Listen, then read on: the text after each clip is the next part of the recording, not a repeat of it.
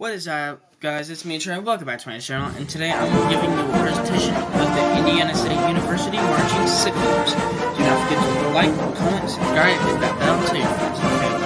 Let's get started. What is Indiana State University Marching Sycamores?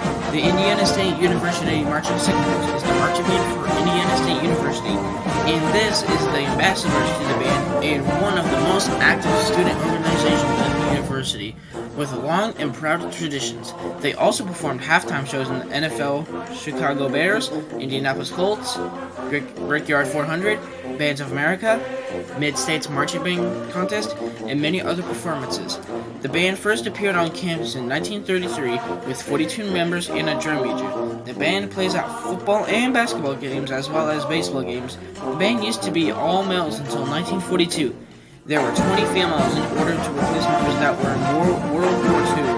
But in 2020, the band didn't get to be on the field because of the coronavirus. Since then, the band's total members have dropped ever since.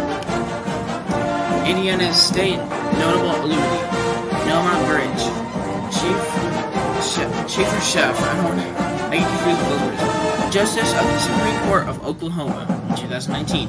Gurish was a member of the Marching Sycamores in 1971 through 1975.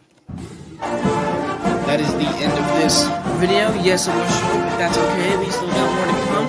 Don't forget to like, comment, subscribe, hit that bell, tell your friends and family. I will see you guys in my next video. Peace.